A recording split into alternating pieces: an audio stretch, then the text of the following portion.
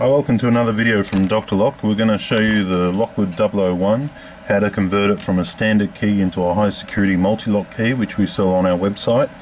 We're going to take you through the outside rim cylinder, and then we're also going to take you through the inside cylinder. Most times it's not needed to do the inside cylinder, but we're going to take you through and show you how to do it if you want it. It is half the price if you leave the inside one as standard, but then you won't be able to double lock your door. Double locking is only good to make the inside part of the lock solid, so that way if anyone breaks in through a window, they have to leave through a window as well rather than walk out your front door. So that's what double locking is all about. This is a Lockwood 001. This is just an old one we had, just to quickly explain this to you. Now when you purchase this cylinder here, it comes with a card and two keys. This one here is just one that basically it doesn't have a card, but we're going to show you exactly how to install it. It comes with some screws as well. You don't really need to use that. The plate as well you don't need to use. A lot of the times you get screws with cylinders, and I'll just show you the difference here. This one is just for a standard type cylinder, for like a night latch. You wouldn't use that on a 001 because the head is too large. This is the correct one for a Lockwood 001 or Lockwood 002 or 355 or 303. It's got the slightly smaller head and doesn't protrude at all. That way when the lock is working, it doesn't catch on the actual screw. Now these screws are standard from Lockwood. They are compatible with the cylinders as well. You simply just screw them in, exact same thread, no problems there. So when you are converting one of these into a high security lock, simply just use the standard screws. So the first thing you would do is, when you've got your lock on the door, is undo these two screws, turn the lock off like that, pull it towards you, and slide the back housing off. Right now you'll be looking at a plate with two screws. So you'll be looking at this lock here. There's a metal part that's around here. You need to put the key in, turn it through 180 degrees, and then remove it. Don't break it. Put the key in, turn it 180, and then remove it. You'll be left with two screws on the door holding this original cylinder in. Simply remove both those screws, remove the cylinder, put the new cylinder in from the front, and tighten it up. Once you'll notice, once you've done that, you'll actually have this tail piece protruding. You need to cut this down, leaving about 8 mil from the plate. From the plate up high, you'd leave about 8 mil. Then you would put the key in, turn it 180 degrees on the new cylinder, put your die cast round circular part back on there, turn the key and remove it. That means that will then be, the die cast hub will then be locked into position. So I'm just giving you a rough example on this one. So now you'd be looking at the door with your die cast part. Sorry, I don't have the die cast part with me to show you. Then what we're going to be doing is we're going to be changing the inside cylinder as well. Now this part is already done. Okay, so now we're going to look at the inside of the cylinder. We're going to look at installing this part here in the back housing here. So first thing we need to do is remove these two screws here. Now there's a few different models of this Lockwood 001 with this particular shape here. This one is the more recent one with the indicator light on the back of it. Going through a few experiments, we found the one without the indicator light does not actually fit. You need to knurl out the housing about 1 millimeter or 2 to get this tool to work. Still can be done, but we're talking about the more recent one. So I've taken this plate off here, taken the two screws off. This is an old lock here. The bolt is actually broken, but that's no big deal. It still simulates it. Here's a working bolt. We'll use that when we put it back. Removing the spring from here, removing the dead latching function from here. Now we're going to take these 4 screws out. 1, 2, 3, 4. Once this is installed in this lock will be a lot stronger and protect you against lock picking, lock bumping. So basically we're taking a good lock and putting a an even better cylinder into it. This plate here removed, removing this housing here with this spring-loaded spring on it, removed. Here is our switch here that does the lock, or the green and the red. Now there is a spring here, just be very careful of it, removing it out there. Here's our new cylinder here. It's going to check if that fits, and that fits straight in there. So the older models needed to be knurled out, but the newer models don't. So if you have a newer model, it's a simple conversion that you can actually do yourself, and this is the whole point of the video. I'm going to put this lock up here on an angle so I don't lose anything. That's our old cylinder, so we need to remove the tail off the back of that. Now this is spring loaded here, if you can see it. Spring loaded here. Okay, so I'm just going to carefully take 2 screws off the back. Another good way to identify which model you have as well is this plate that I'm now removing now. If you see the shape of it, see how it's got the indent there and the indent there? That allows you to know that it's a more modern model of lock. This Lockwood 001's been out there for quite some time. Now I'm just going to put this housing and cam and all the rest back on the new multi-lock cylinder.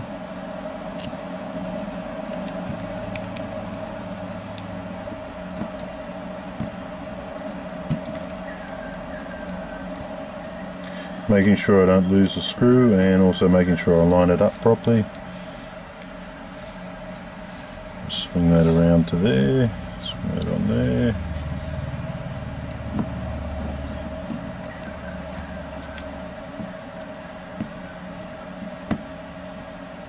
There we go. A little bit hard to line up, but it just takes a little bit of patience to make sure it's all working properly. Okay, so as you can see now, I'm just tightening up these 2 screws here. Sorry about the camera action, it's very hard to do this and show you at the same time. Doing these 2 up tight. Now checking that the spring hasn't been lost in here, and checking that that is still spring loaded. That's quite important. Now here's our lock. Don't get nervous, it will all go back together. So we're going to turn this back in this direction, push our brass lock-ins out of the way, putting our cylinder in. Now there's a spring here. We're going to spring that, and I'll show you where it goes in a minute. Okay, so it goes from this point here to over here. That's the black spring that's included there. Making sure this is in, pushed in, everything's there. Yes. Just clean this up a little bit here. Taking out this spring here, putting this hub over the top, make sure it's in place. Okay, now I'm going to put this spring back in here. This is the spring to keep the door open, so when you turn it one side it stays open. This is why. Now this plate over the top. Now take note, the spring has to be sitting here and here, so you might need to lift this handle, or push this handle in just a little bit until you get the spring over the top of it. Let's remove it again. Okay, if you can see that, like so. Probably should have done that first, but it's okay. Putting these parts back in, putting this part, the spring back in.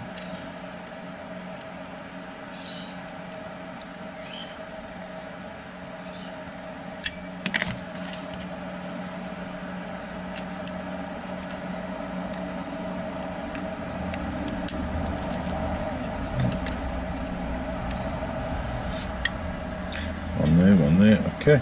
Spring is back in here now. Oh, just redid it. Bring this back over the top, making sure it's in position. Turn the screws up just by hand initially, just to make sure they are in the right spot and they're threading into the thing and not cross-threading. Seem to have lost a screw here somewhere. Oh, there it is.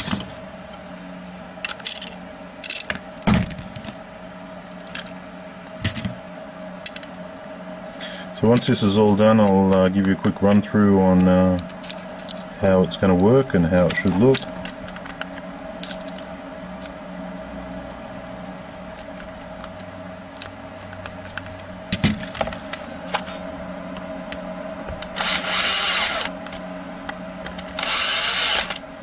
So if you have a Lockwood 002, of course it doesn't have the inside cylinder, so you won't have to worry about any of this. Okay, so here is our dead latching function. We want the spring to be in between, so we're putting that in, sliding it back. Look, the spring has jumped out. I'll give you a close look on how it should look there.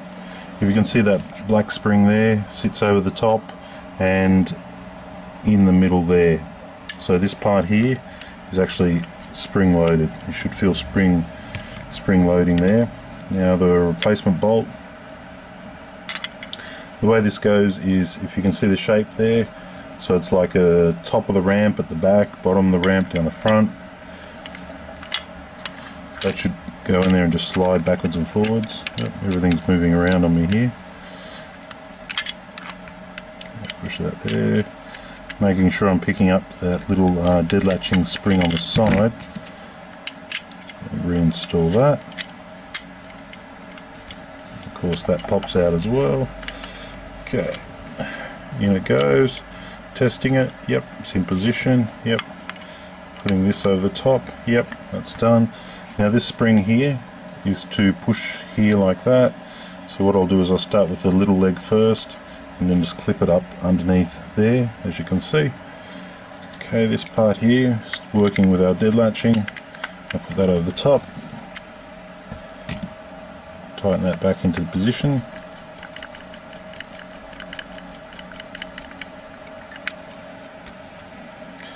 We'll go through all the functions of the lock, make sure that everything is still working. Dead latching including, auto release including.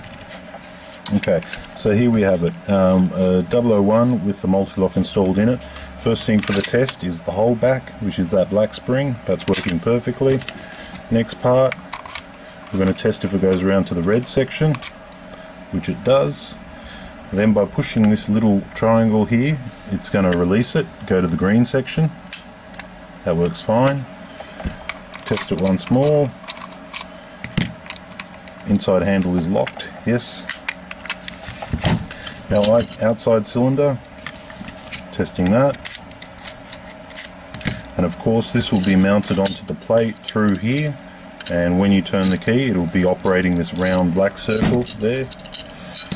So once you've completed the front part, the back part, simply turn this back like this, put it together and make sure you slide it back. If you can see the gap here, it needs to be all the way forward, and these screws need to be tight. If it's only about halfway, or if it's not all the way completely sunk in, this lock can actually jam. That's just one of the designs with the Lockwood 001. So make sure that once you put it on the door, you slide it all the way back and it goes all the way home to the right position.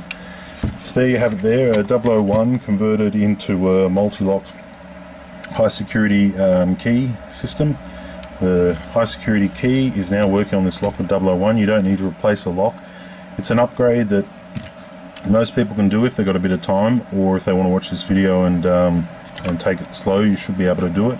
But the benefit is now that this lock cannot be picked, cannot be bumped, cannot be manipulated. It's an extremely high security key system that we've installed into a standard 001, which is a very common lock.